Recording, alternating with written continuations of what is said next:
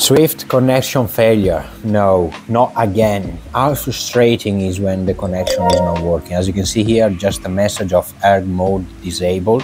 I was trying to do a training, but it didn't work. So erg mode not working. First thing I'm gonna try, plug on and off the button. So press the button, sorry, erg mode on and off. Not working. So what I'm gonna do next is to try to unplug the and plus key, because I'm using this one at the moment.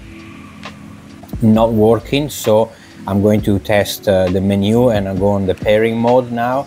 So let's go on the menu, pairing mode, and then as you can see, if I click both, they go back orange. I'm gonna focus on power source and resistance here because I need the erg mode.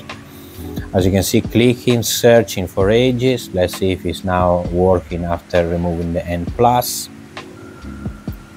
It's taking ages to search. Obviously, hopefully you're not racing, because if not, this is getting even more frustrating while the time you're checking. Look like it's working now, power source and resistance, but it's in Bluetooth. So what I want is N+, because it's more secure, so there's no disconnection. So let's try. No, we don't need to perform calibration. Let's click again, and again is in Bluetooth, resistance and power source. Again Bluetooth, which is not what I want. And then searching again, not working. So let's plug and unplug the cable from your power trainer and try again.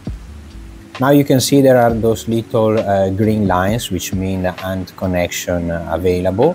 Clicking on both Bluetooth and AND+, perfect. Look like it's now working. Okay, and then we go back on the ride. 3, 2, 1, workout pause. Let's go back, and it's working. Perfect. So we are back on our workout training with the erg mode working. It's all for today. Thank you very much for watching the video, and see you next time. Ride on!